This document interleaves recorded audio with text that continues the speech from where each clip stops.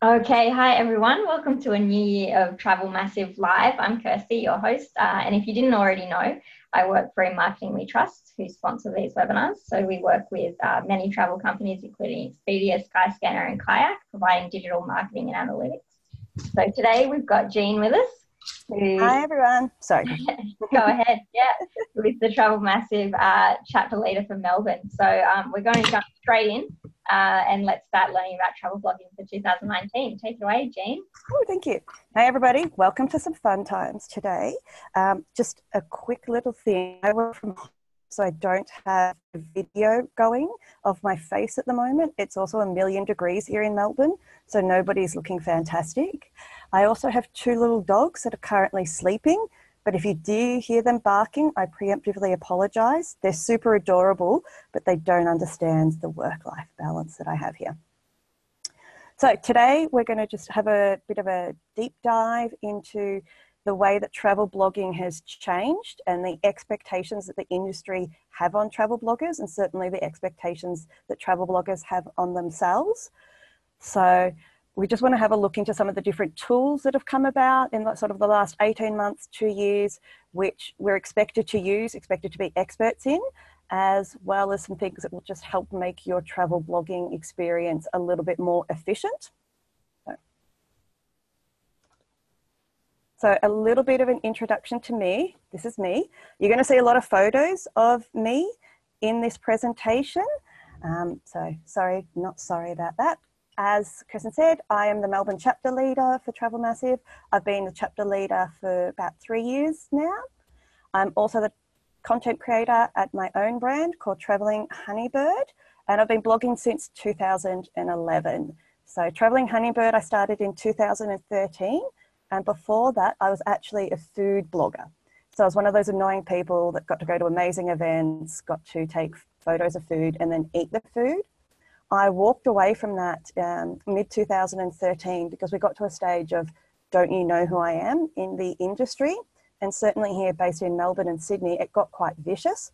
So a lot of people were going to restaurants and whatnot, and they weren't actually paying for food.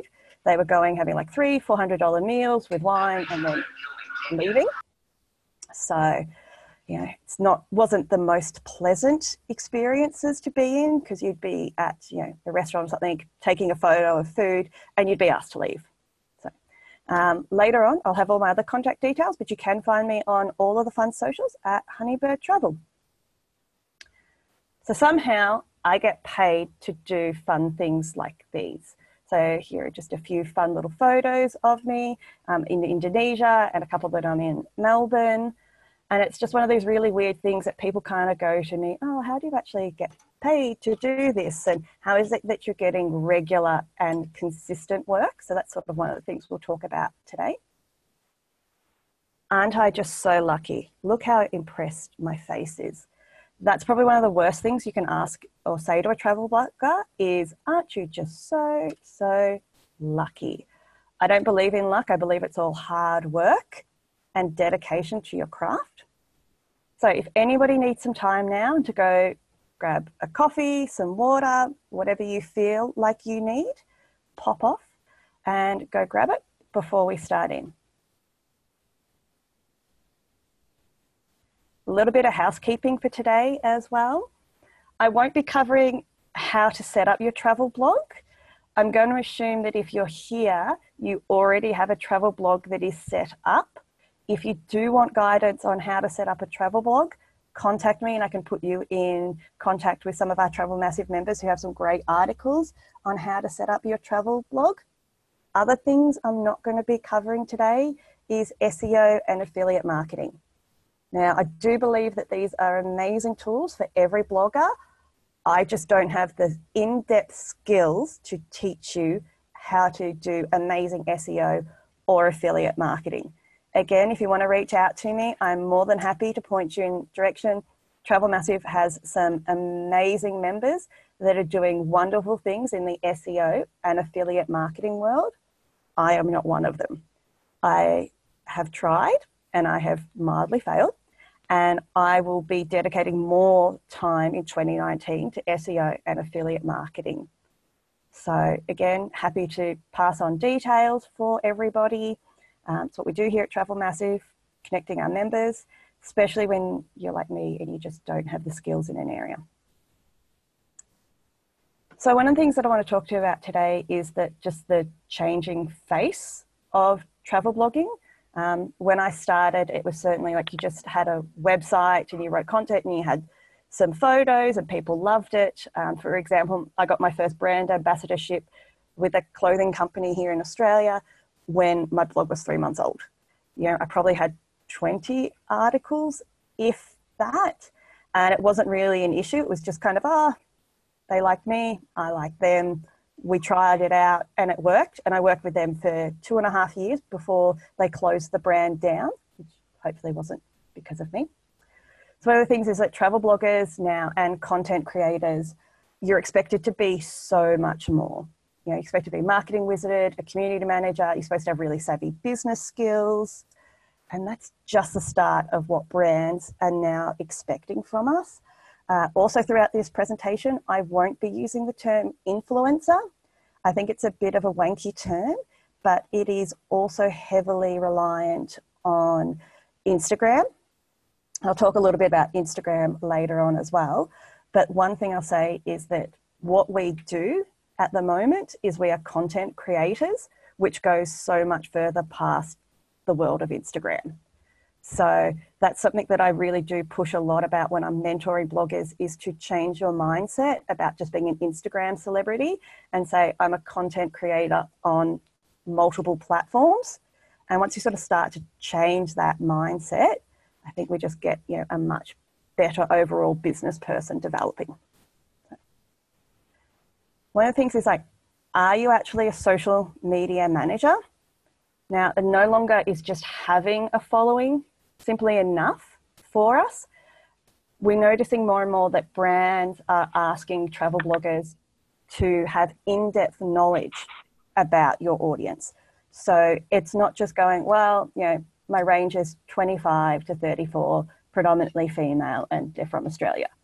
No, people actually want to know, okay, what do these women like? What are they clicking on? How are you engaging with them to produce a tangible result?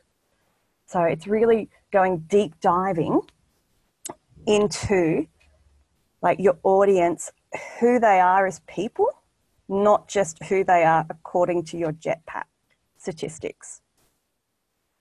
Now, when we talk about Facebook, one thing that I'm finding a lot of these days is that people are after more than just a Facebook page.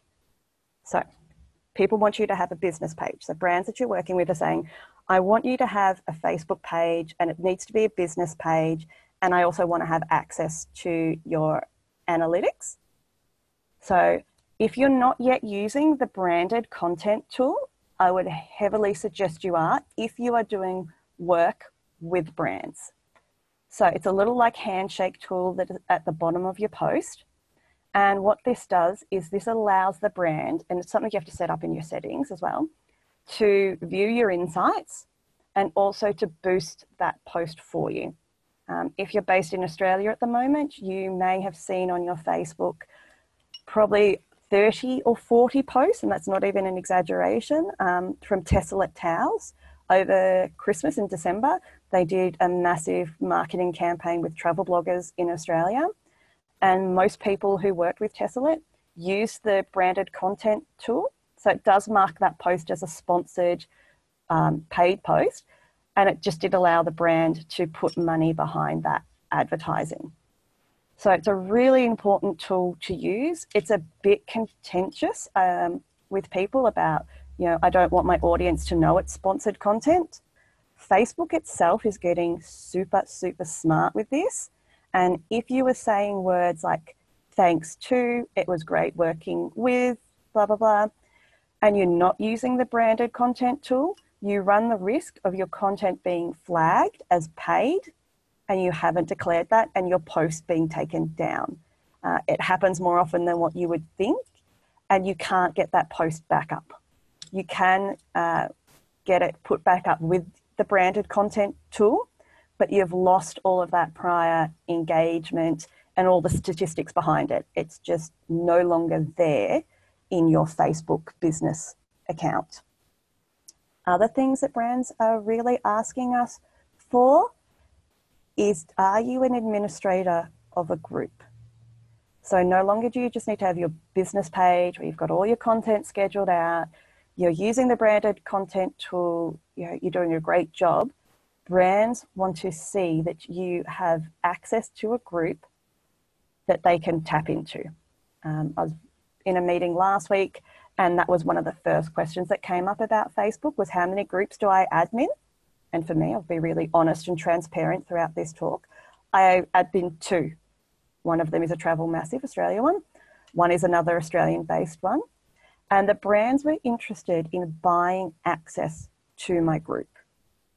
So it's not something that I do, but it was a really interesting change compared to 2018 meeting with brands where they just wanted to see that you had a regular Facebook page, like a business page that you were doing all your content on, that you're getting good engagement from your audience. Now they're wanting to go to the next level and tap into almost your inner circle. People are also asking, how many groups are you participating in? You might not notice that, sorry, someone's just asked something. Can you find that? A lot of PR reps are now in a lot of the Facebook groups, a lot of the larger ones where there's social share threads going on, and they are subtly asking, how many of these are you participating in? It's another way that brands and smart, savvy PR people are gauging the engagement that you have with an audience. So to sort of judging, did this post actually get really good social shares on Facebook? Did it get 1,000 shares, like your plugin is telling? Or was it the fact that you have participated in half a dozen social share threads? So a lot of people are sort of stepping away from Facebook, saying it's a pay-to-play platform, which in a lot of ways it is, but it's still one of those vital tools that we need to have and we need to be using. And because you can schedule so much content so easily, and I just do mine through the Facebook page managers app. I don't bother using a third-party one. I found that when I did use third-party app, it didn't actually give it great visibility. And I know that Facebook doesn't give you great visibility anyway.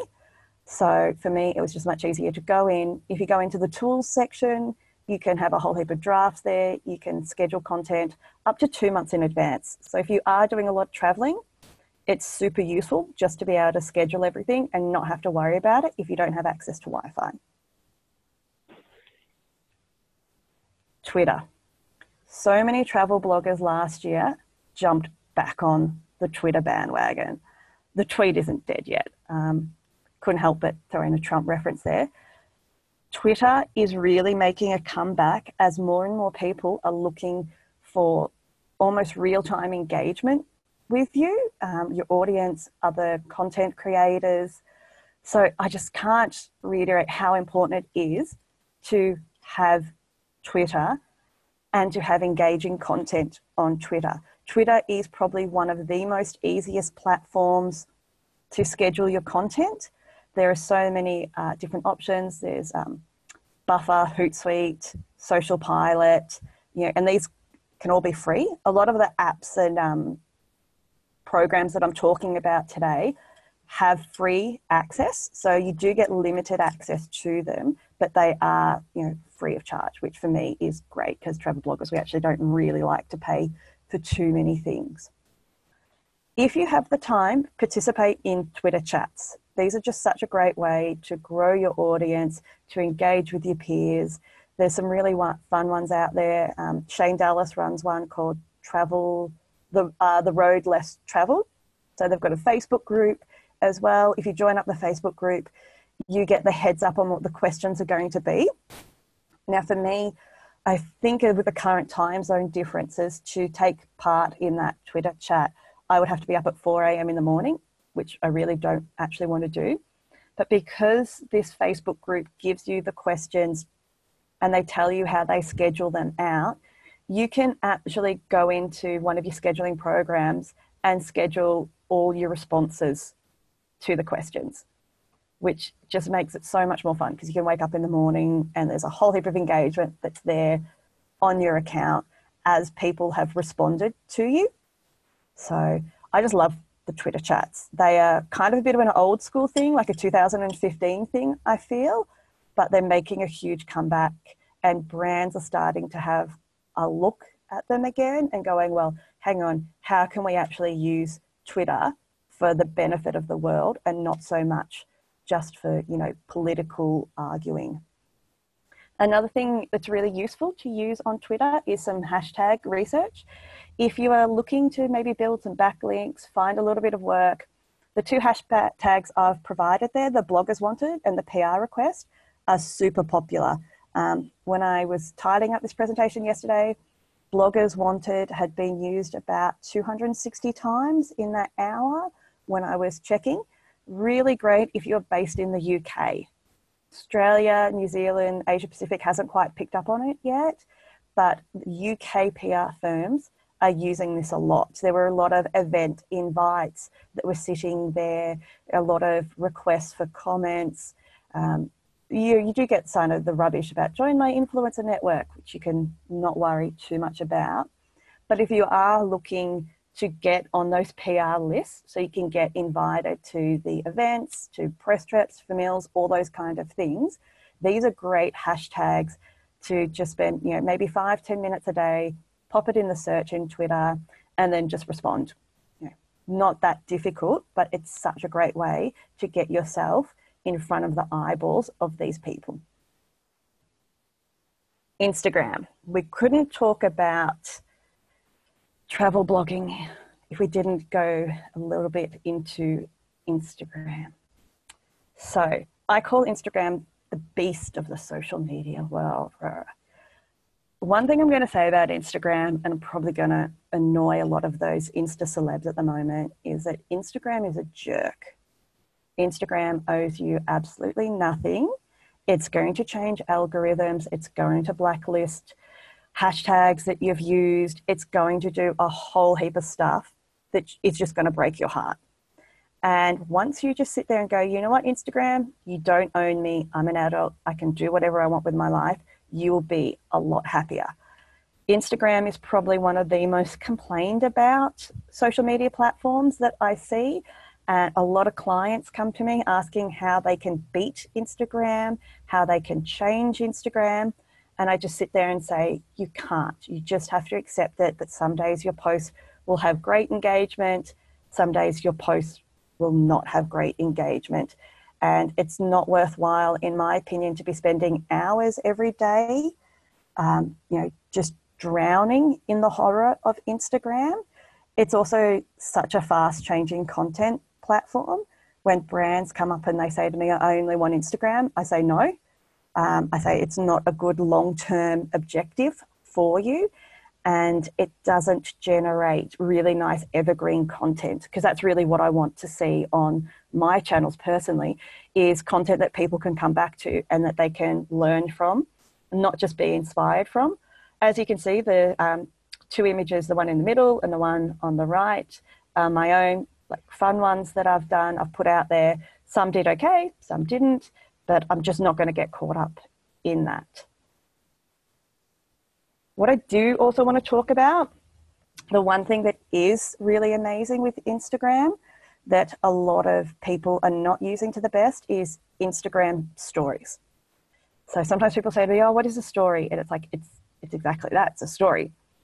So when you think about doing your Instagram stories, every day your story needs to have a beginning, a middle, and an end, which can be really awkward for someone like me whose audience is fairly evenly split between Australia and the UK, just totally different time zones. So for me, I kind of have to stretch my Instagram stories out over a longer time width than what I normally would like to, just so that I'm capturing both of those audiences. Now, a lot of people also say to me that they don't like the sound of their own voice, or they don't like to see themselves on video.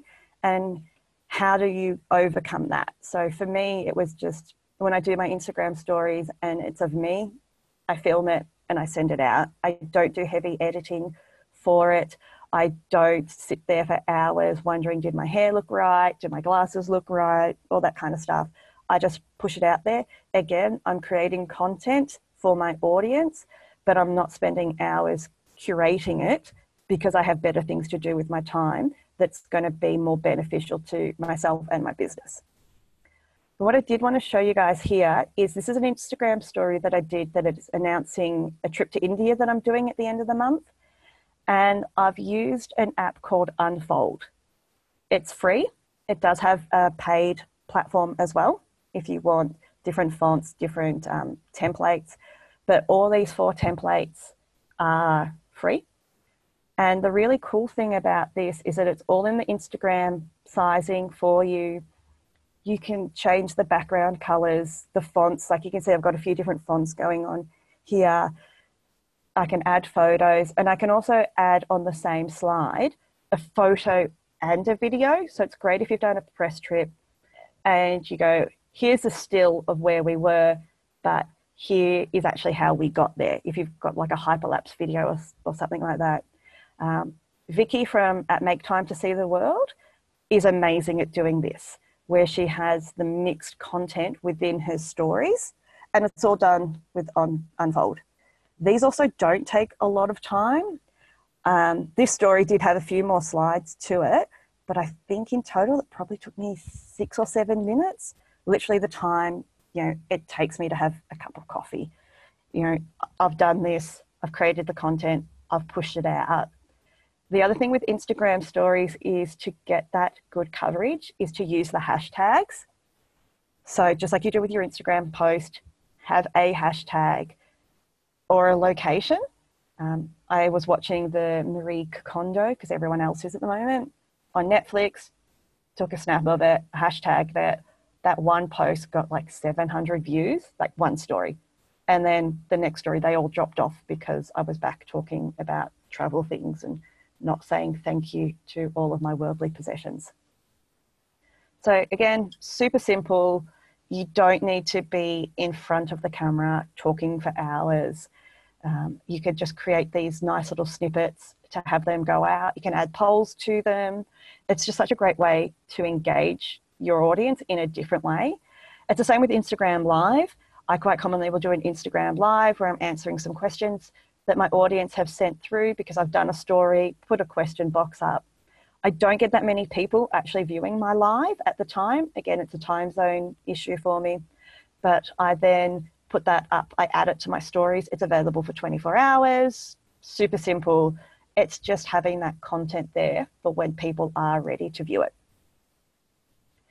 Pinterest. This is another thing that upsets so many of you out there. Pinterest is fundamentally a search engine. It's kind of a prettier version of Google. So a lot of you do really amazing SEO to keep Google happy, but you're not doing SEO for Pinterest. So when you start to think about your pins, you need to go, okay, I need to have a great image with a really clear title, as well as a great description using those keywords. Now, I use Adobe Spark, and these are all my pins for recent articles I've done. And that's all I've done is Adobe Spark. Again, it's another program that has a free element to it, and you can pay extra and have your own branding on it. But Adobe is just wonderful at charging us ridiculous amounts of money. So for me, I just use a free platform for it. The other really good thing I really enjoy about using Adobe Spark over a program like Canva is that you can resize what you've got. So I do these pins, and then on my blog posts, I resize it so it's still using the same images to have that as a feature image. It's just the way that I've got my blog set up. But these take me probably 10, 15 minutes to create. And then because I just do the flick of a button and it resizes to that blog post one for me, I'm not spending half an hour on Canva where you would have to, if you're using the free version, where you would have to swap it. You have to go out, redo it all, find your images again. I'm just fundamentally a lazy person. I don't want to be spending a lot of time on these kind of tasks. So for me, using a program like Adobe Spark makes it so much more efficient rather than having to go through lots of different ones. Adobe Spark also has a whole heap of free stock images. So like the beach pin that you can see in the middle, the top and the bottom images are mine, but the long one with the beach umbrellas is not mine. So they're license-free images you can use there, and it's literally just a search box. Just search Australian beaches, and that's kind of what comes up. So Pinterest is also one of those fantastic ones that has a scheduling tool called Tailwind.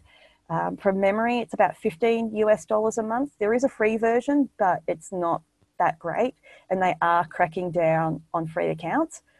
The great thing about Tailwind is it's the only Pinterest approved API. So it's the only one where you can set up your content schedule and just have it going automatically in the background there for you, pinning to either your boards, you can join tribes. It's got a whole heap of amazing functions behind it. It's the only one that Pinterest won't flag your account as spam. So if you use, there are a few others that I won't mention, because if you do use them, it's been well known that they just get spammed and then you get locked out of your account. And for a lot of bloggers, Pinterest is a great way to get that traffic to your site. So, another thing that people think travel bloggers are is that we're graphic designers in the making. I'm not a graphic designer. All of these images here are ones that I've done on Adobe Spark. They're ones that I just took off their sort of templates there.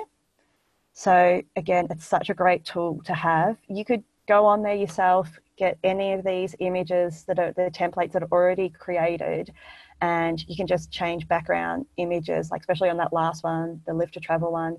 You could just add your own mountain scene there, put in a little bit of text, and you're good to go.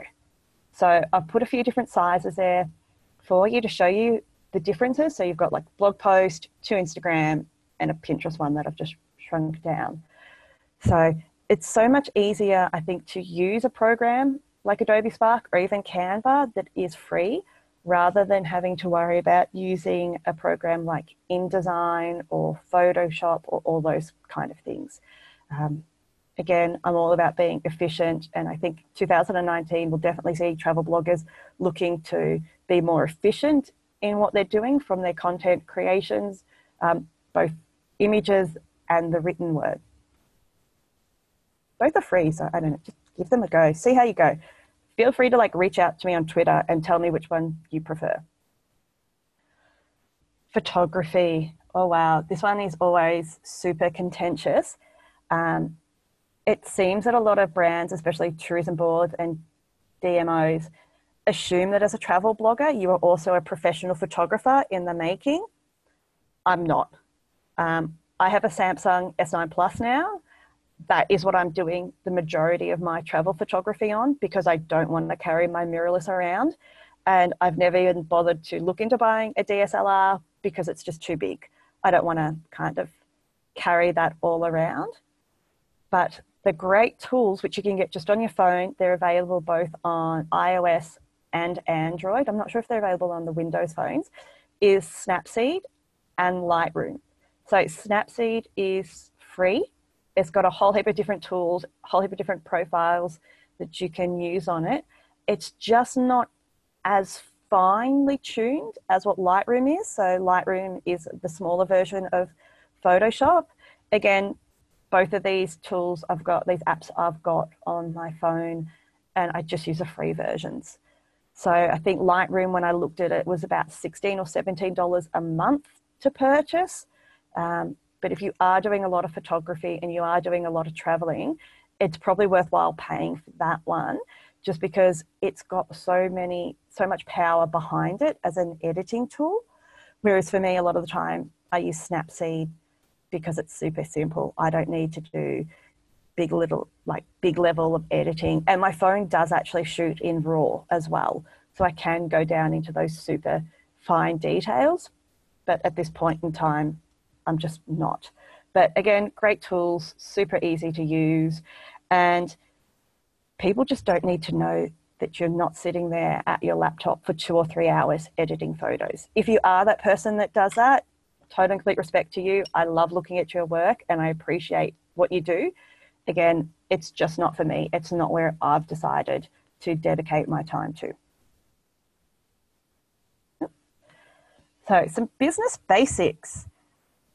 One of the biggest complaints that I get from brands when I'm talking to them about how they go working with content creators and bloggers and all of that is they go like, the communication just isn't very clear about who's doing what, when and where. The next few slides might annoy a few people because it is so basic, but it's a common complaint that I get so often. One of the other really big ones is that you need to be able to provide like your clients, because when you're doing paid works with brands and tourism boards, they are a client, with an invoice that is really easy to read and even more importantly, is really easy to pay. Some people just use PayPal and that's fine. But depending on the level of company that you are working for, they might not actually be able to pay you via PayPal or with a PayPal invoice. So that's sort of something to consider as more and more travel bloggers are now realizing their worth and demanding payment for their services and not just doing free stuff. Is that, well, how do I actually get paid? So if you have that invoice there ready to go, well, why can't you get paid? It's about making it as easy as possible for your client. So, oops, sorry, I'll just go back. The program that I use is called Wave Apps. Again, it's another free one. It is available internationally for you. You could set up a template invoice. I've got one that has my bank account details. It's got my ABN on it, which is an Australian business number. I've got, you know, a postal address on there. I've got all the things that I legally need to have in Australia to provide someone with an invoice, but it's super clear in the what I'm providing and the amount I'm charging and the total amount due. The great thing that I really liked about Wave Apps is that it connects to Stripe as a payment system, so I can take credit card payments if I choose to. Again, it's just a button within the program. I flick that on, the invoice goes out to the client. When I have credit card payments on, I find that I get paid within 24 hours of the agreed time. So again, super easy for me to just be able to flick this out. Really easy for any of the clients that I'm working with to pay me, and then we can go forward with the project. Another one that people have really liked was called Harvest, and that's great if you are doing time work for people. So if you've got clients who are saying, right, I'll do 10 hours a week for you, you can record and monitor your time, and that will convert that onto your invoice for your client. That one is $12 a month though. I don't do billable hours. I do packages for people. So for me, Wave Apps is a lot more simple because I just don't need to be that concerned about having huge amounts of billable hours, because it's awful if you're trying to have it going on an Excel spreadsheet and trying to calculate it at the end of the month. Again, all just about being super efficient. Sorry, everyone, getting a bit parched. Contracts are really, really important. Like, it is so important. I'm a big believer that an email alone does not constitute a contract. So when I worked in marketing, I would send people what we used to call an insertion order, and this always went out on a separate email. Again, if you guys want to reach out to me, I'm quite happy to flick you over an example of what I use as an insertion order. It's super basic. You'll be shocked at how basic it is. It literally just lists who is doing what, when, and the conditions around this agreement. So it just keeps it so clear and transparent that there's just no room to argue. So when a client comes back and says, oh, well, you know, you promised me 3 Instagram posts, turn around and go, no, here's the insertion order that you signed. As you can see, it states I will do 1, blah, blah, blah.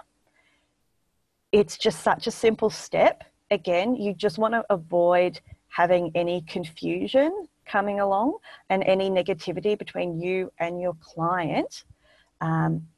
about what was agreed upon. And it's just, again, it's so simple. Why wouldn't you do it? You don't need to sort of be there and have a massive legal background or pay, you know, thousands of dollars to have contracts written up, though you're welcome to do that. I just think that, you know, if you're just starting off or if you're getting irregular work, the insertion order just works so well. Easing your email burden. I don't have my email listed on my website. When I did, I got like 100 emails a day asking for free work and people wanting to, you know, do SEO backlinks and all kinds of just rubbish emails. So the first thing that I did when I started freelancing and professional travel blogging was that I set up canned responses. I use Gmail at the moment. So for me, it was super easy. You can set up, I think, about 20 different canned responses. And it just kind of helps sort out the wheat from the chaff. If you're using a program like Outlook, you can actually set up your canned response, but as an email signature, so that way you can just click reply, choose which signature you want, and then flick it off. It just means that you're not having to spend, you know, 5 or 10 minutes a day. If you do want to respond to these emails, you know, having to type out things, again, super efficient. It's just how I like to be. So it also kind of, I found it really did help sort out people that were just wanting free work compared to those who were offering legitimate paid work. So I don't send too many nasty emails anymore when I think someone's being a bit dodgy, but my canned response is just really nice. It's like, hey, thanks for reaching out. Really appreciate it. Would like to learn some more. Can you tell me what budget you have in mind? As soon as you add that line in, budget, it really sorts people out. Sometimes I'll come back and they say, we don't have a budget. And then equally as often, I get people replying back to me and say, oh, actually, here's our budget. This is what we have to work with. So again, while we're talking the efficiency train, scheduling your content. I just am so big on this one. So for me, I use Hootsuite at the moment. I also have previously used Social Pilot. Again, I'm only using the free versions, as you can actually see in the screenshot. It's trying to get me to upgrade. And you can schedule on Twitter and Facebook. A lot of these programs now are allowing you to schedule on Instagram. So, but there's still a bit of like hit and miss with scheduling on Instagram. Is it just a push notification so you'll get a message on your phone saying, hey, you need to go and schedule, like you need to go and post? Or does it actually post out for you? I believe that Later and Planoly are apps that are Instagram approved for scheduling out Instagram posts. I think Later or Planoly, you can do up to like 40 Instagram posts at a time. And they are very slowly rolling out across these apps the ability to schedule your stories as well. So again, really great if you are on the road or if you're not even a full-time blogger. It's great just to be able to schedule your content so that your audience around the world is still hearing from you. So very quickly, because I think I'm running out of time. Sorry, everybody. Do you need a virtual assistant? This is something that a lot of people ask me. You know, should I get one? What should I have them to do? It's a really personal question. Is it right for you and your business model? If you hate doing Instagram, but you know you need to do Instagram, then yes, look at getting a virtual assistant. I am all for outsourcing the things that I either don't like doing or the things that I can't do. For example, I am not a great web developer. So for me, I've engaged somebody to help me with that. So it's just sort of thinking about where do you want to actually spend your time and your energy working on. And it's like, if you really don't like Twitter, have somebody do it for you. You know, you can get VAs from a whole range of places. They vary in prices. A lot of people go to the Philippines and are paying $5-6 an hour. But if you are in any of the travel blogging Facebook groups, put a shout out. You'd be surprised how many travel bloggers actually offer that as a service. Okay, everybody, I think you're probably sick and tired of hearing from me now, waffle on about being super efficient. It's going to open up if anybody has any questions that they'd like to ask. If you don't want to ask them here, you are more than welcome to contact me. There is sort of the main contact points that you can contact me on. I'm pretty good at responding to emails fairly efficiently, I'd like to think. Again, I'd love to hear from you. If you're on Twitter, send me a tweet, ask me any questions you want on Twitter. I'm always happy to have a bit of a banter. Even if you just want to ask me about the egg that's currently on Instagram, happy to answer that. So let's open it up to questions. Oh, the egg. Okay. Awesome. Thank you so much, Jean. I saw a lot of great info there. So let's move on to questions now. If you'd like to ask Jean a question, you can simply type it into the chat box below, or you can raise a hand. I'll unmute you. To do that, just click on the participants button below and then click to raise your hand over on the right.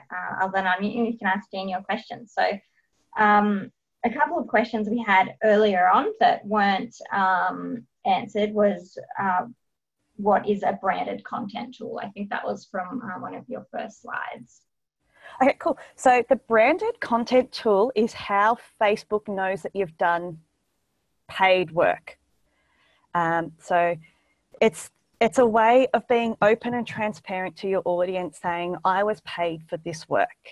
There's a little bit of a debate about whether gifted products is paid. Facebook considers gifted products the same as a monetary payment.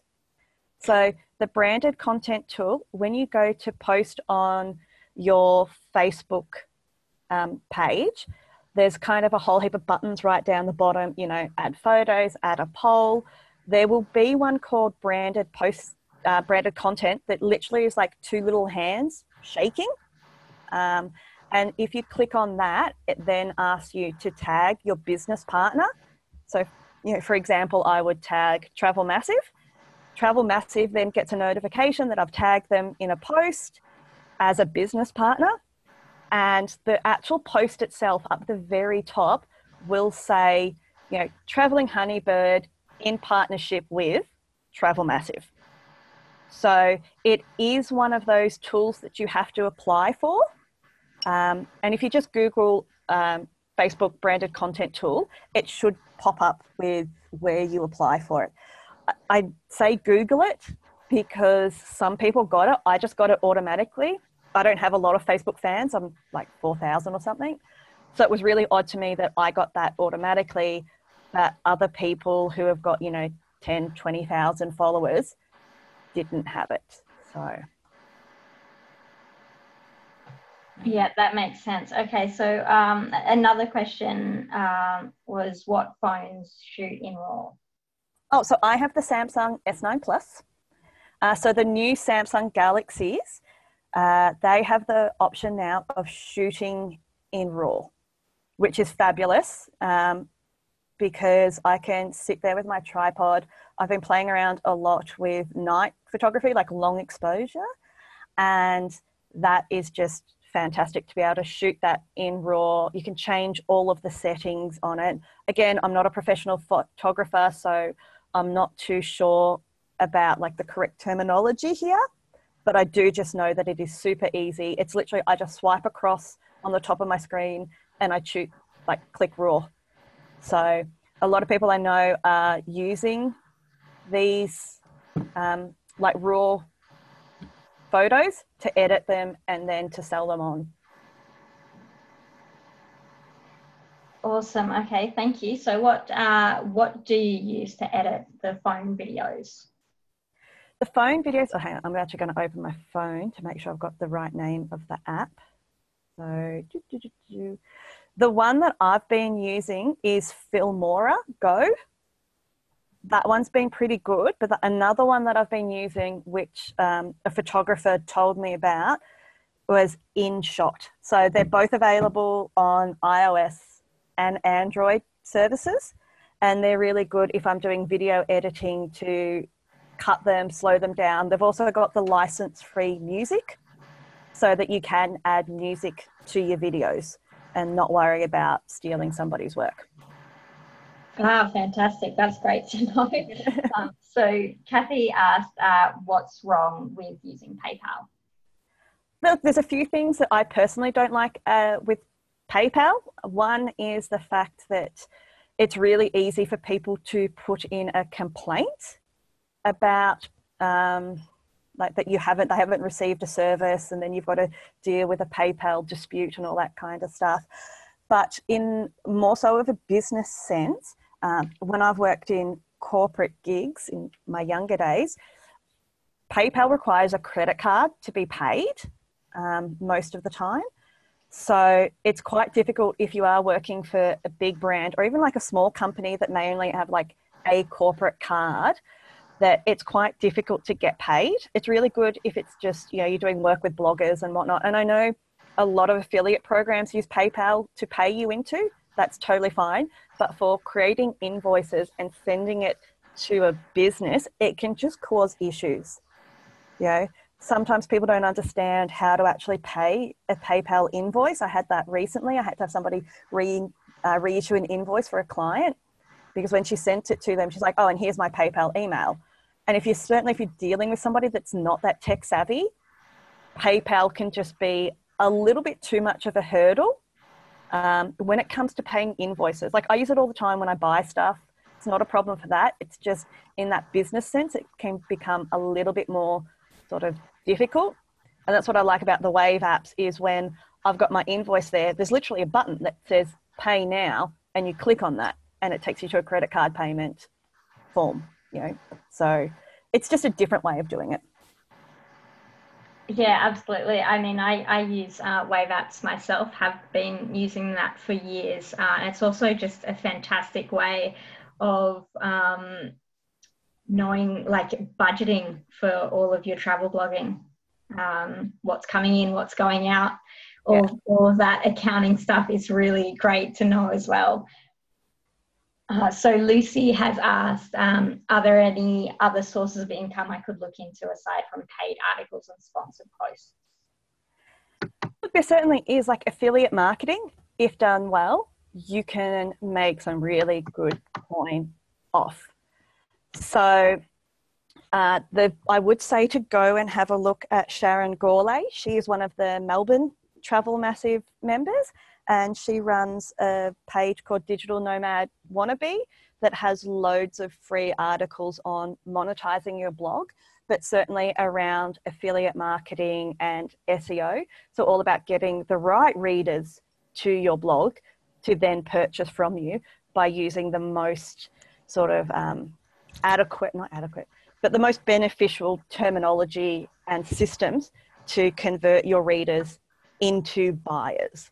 So again, Sharon Gourlay, Digital Nomad Wannabe, she's also got an amazing Facebook group that she runs challenges in. I think there's over 5,000 people now in that group.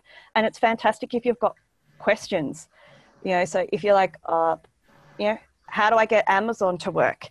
You know, there'll be 20 people there that will be able to walk you through issues that they had and how they resolved it. It's just an amazing community.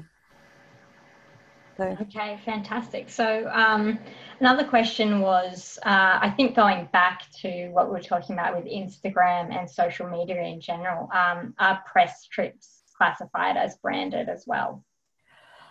I classify them as branded because I have had previous content where I have tagged the tourism board and Facebook says, no, that's branded. So Facebook will also go through and it will look at your blog and it will see if it thinks that's a paid post or not.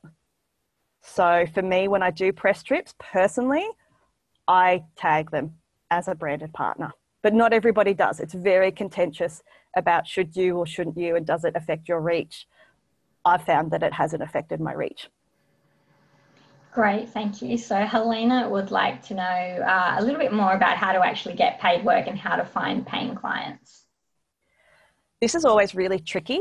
The thing that I say first is to really have nailed down your media kit and a rates card, like really actually know your audience, know, like in depth, know them, have examples of what they like to read, how they like to engage with you, and then know what you want from working with a brand. So if you're going to send out a pitch email, have it super clear. I do influencer marketing campaigns for several brands, and it's amazing how many times I'll get an email. It's 1,000 words long. It doesn't tell me why I should work with them or what the person is even offering.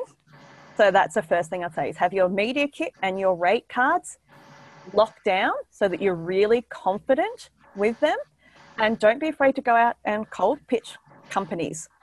There are also a couple of other websites. There is Cooperatize. It's a little bit slow at the moment. There is also CopyPress. CopyPress, though, you do have to jump through a lot of hoops. You've got to take a lot of tests to show that you have a high level of English. And they all have paid writing gigs available on there. So another thing is to sign up to Trav Media. The newsletter stuff comes through there, and also check the Travel Massive jobs board. Like, so many people just seem to forget that Travel Massive has an amazing jobs board, and there's some truly unique things that come through there. Sadly, not many of them are in Australia for me, because there's been a few lately that I'm like, I could do that. Oh, fantastic. Thank you for mentioning the Travel Massive Jobs Board, of course. So Ian wants to know, have you got paid work or partnerships from attending conferences? I've gotten paid partnerships from attending conferences, but the big thing I will say about that is that you need to break away from hanging and drinking with your friends, which is really hard because sometimes, you don't see them, like it can be a year between seeing them, and going out and networking. Outside of the official networking zones that a lot of these conferences have, the speed networking style is fine for some people, but it is also can just be overload for the people that are just, spending maybe 2 or 3 hours getting pitched to. So I would say that the most important thing is to go out there and to talk to people and just have a really nice conversation with them. I've gotten a lot of work from attending Travel Massive events and also attending these travel blogger conferences where I'm just having a conversation with somebody. I drop what I do. It's just, mentioned in conversation. And then a day or two later, you'll get an email following up. Oh, hey, we met at blah, blah, blah. Let's work together. Or how could we work together? Oh, fantastic. That's some really good tips there. So, Barbara, this is a pretty open question from Barbara. Tips for building your audience. Yep. So I always say the number one thing about building your audience is having great content. So whether you're doing it on social media or on your own website, people kind of always go on and on about doing loads of SEO, which is great because that does bring traffic to your site. But sometimes I read people's posts and I'm like, it's so SEO focused, it's actually not good content. So the number one tip I always say is just have amazing, engaged content. My blog, for instance, is coffee-fueled adventure travel, a really weird niche, I know. And I have a whole area called Lessons from Jean, which are really like, it's just me ranting because I'm my own editor, so I can do that. And those posts actually go really well because people like to see that authenticity, that honesty. I'm not an Instagram celebrity sitting at a beach with a big floppy hat and a sundress on. I'm actually a person. And that's really what people, I feel, want to see at the end of the day. They want good advice, but they also want to know who you are as a person. So I definitely start off with creating the good content and then doing stuff like being on Twitter, participate in chats. Fantastic. So this isn't a question, but I just wanted to share it with everybody because I think it's really important and lovely. And Alex has said, thanks for sharing this. I'm starting to realize my worth as a travel blogger thanks to this conversation. I just think that's fantastic because, travel blogging, you don't have to be working for free, people. Let's get that really clear. Yeah. So Jane's asked about rate cards. I think there's been a few questions pop up about rate cards and how do you price and how do you value what you do. For me, I've come from a business background. I used to consult. I know what companies pay. I've been in marketing. I know what traditional media rates are. For me, my costs have to cover, not just my time, my overheads, my internet's not free, my phone's not free, all those kind of things. I also have 2 dogs and a horse that I need to feed. I also like food. So for me, when I thought about my rates, it was like, well, how long is this going to take me to do and what's the minimum cost? And if I was back working a corporate job, how much would I earn per day? I have on my website. So if you go to my website, like once you hop off this, and you can go to the Work With Us page, I list my rates. I'm not afraid to hide them. Those are the base rates that I work for. And that's a recent thing that I've done. I've changed, rather than saying to people, contact me and we'll have a discussion. I've got some figures there, and that has worked really well for me. Also, Mike from Bermuda's Backpacker has the same thing. If you're not based in Australia and you want to see what someone charges, like UK and the European market, he again is very open about his rates, and what you get for the money that you're paying for. So go there, have a look at what other people are charging. Again, feel free to drop me an email if you guys need some guidance or some advice. I'm happy to help. So. Okay, excellent. So I guess it's just a follow-up question to the press trip one as well. How do you turn a press trip into a paid one, or even a free accommodation by hotel or resort and turn it into a paid gig? Yeah, this one's always fun. Firstly, it's not free accommodation. It's an exchange of services. So the first thing is to change your mindset. Nothing about this and what we do is actually free. It's an exchange of services. So if you are pitching, like sending out emails, you're going to a destination, start off with that mindset of, this is what I'm offering, here are my rates. Sometimes, and a lot of the time, because there are so many people out there that are willing to do it for free, and this is a huge issue in Australia, it is really, really difficult to get actual paid work compared to if I was based in, say, America or Europe. You know, it's a very different sort of mindset that both the bloggers and the brands had. So the first thing that I would say is to start off the conversation about its paid work for you. And then the press trip one is really difficult, because sometimes if you're working with a tourism board, a lot of the times those tourism boards, they pay for everything as well. So, you know, they pay for your hotels, your transports. They might get a government rate at hotels. They are putting out a lot of money for the trip.